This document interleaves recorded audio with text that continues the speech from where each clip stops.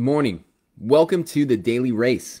Today we're talking about humility and unity and how those two things have to go together. You can't have unity without humility. Man, so glad to start this Sunday morning with you. Man, yesterday was awesome. Got a chance to go over to the Wishbone Festival out of the Buckeye campus, and man, they did an incredible job. So many volunteers, so much work done there. Just created incredible atmosphere for the community out there. I know my daughter Grace was walking around, saw one of her friends from school that had been invited. So the word was out. There were people inviting people. What a great way to demonstrate God's love. And just the way they did the food distribution was amazing. Just a personal touch on that as well. Hey, we can distribute things efficiently, but we want to make a connection. We want people to know that we love them, that we care about them. And the Buckeye team did an incredible job yesterday doing that. Well, hey, we are in Ephesians chapter 4, and we're talking about unity in the body of Christ. And that's what I love about our church. We are one church, multiple locations. Unity is so important in any local church, in the entire body of Christ. Paul speaks about it here. And as he kicks it off, his discussion on unity, he tells us what the most important element is. And it starts here in chapter 4, verse 1. It says this: "Therefore, I, as a prisoner serving the Lord, beg you to lead a life worthy of the calling, for you have been called by God. Always be humble and gentle. Be patient with each other, making allowances for each other's faults because of your love. Make every effort to keep yourselves united in the Spirit, binding yourselves together with peace. For there is one body, one Spirit, just as you've been called to one glorious hope for the future." He's calling them to unity. Why? Because God is one. There's only one body of Christ. We talk about our local church bodies. We talk about our local church being the body of Christ. And that's not incorrect, but it is part of the entire body. Jesus only has one body. There is one body of Christ, and we need to be united in it. Just as there's only one faith, one Spirit, we've been called to that. So unity is so important. It starts in our families. It starts in our church family, and then our church families unite into the entire body of Christ. And he starts off here by saying humility. Always be humble and gentle.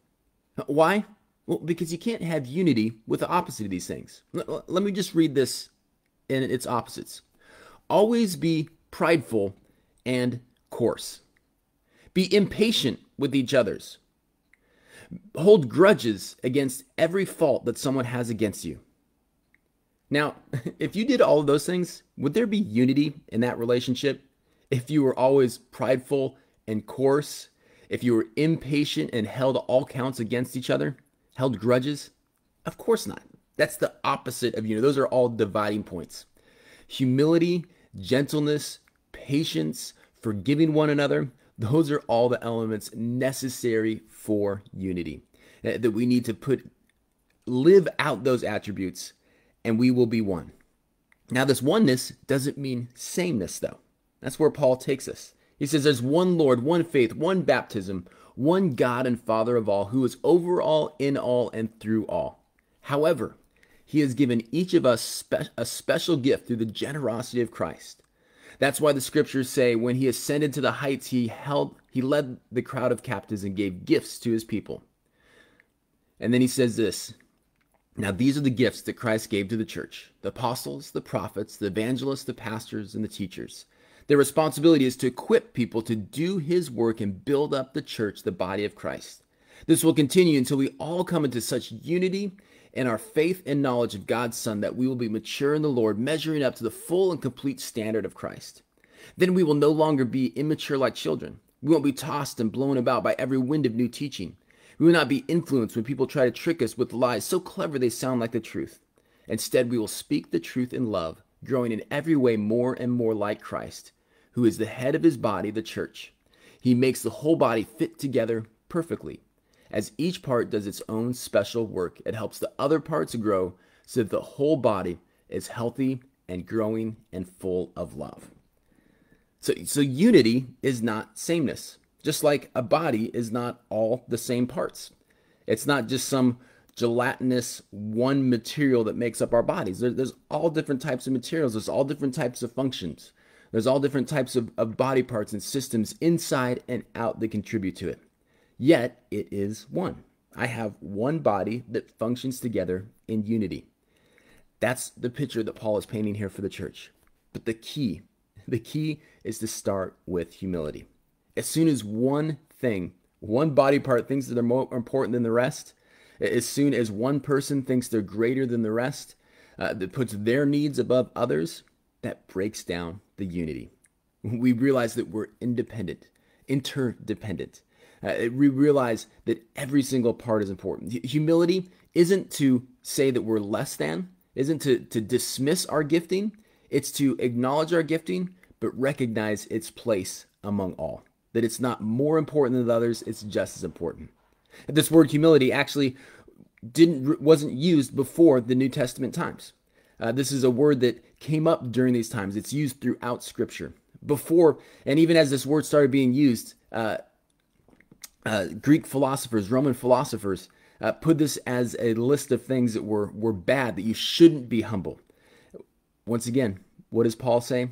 Do not conform to the customs of this world. That all the world is saying humility is bad, that you have to fight your way to the top, you have to claw your way to the top, that strength, overcoming others is how you move ahead in life. Paul said, no, it's exactly the opposite. It's humility.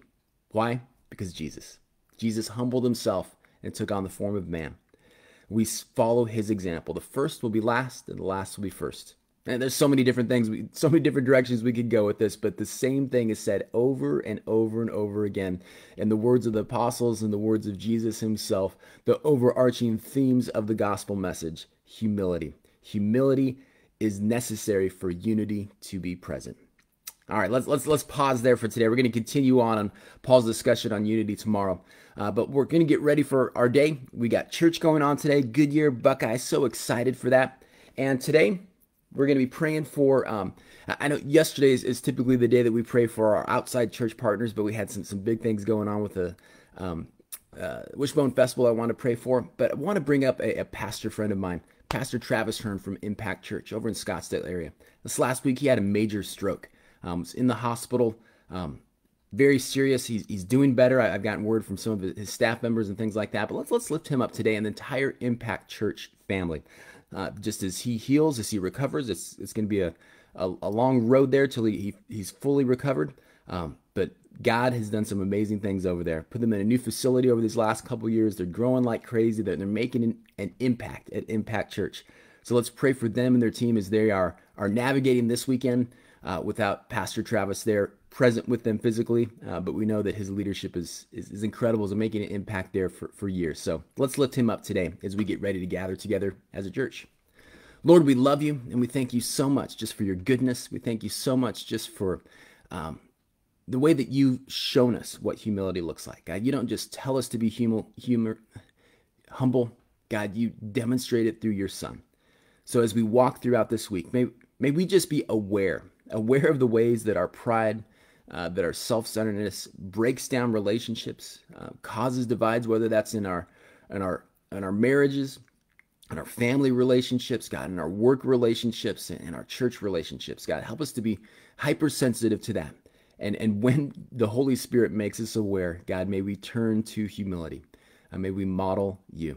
God, we pray for Impact Church this morning. God, specifically we pray for Pastor Travis.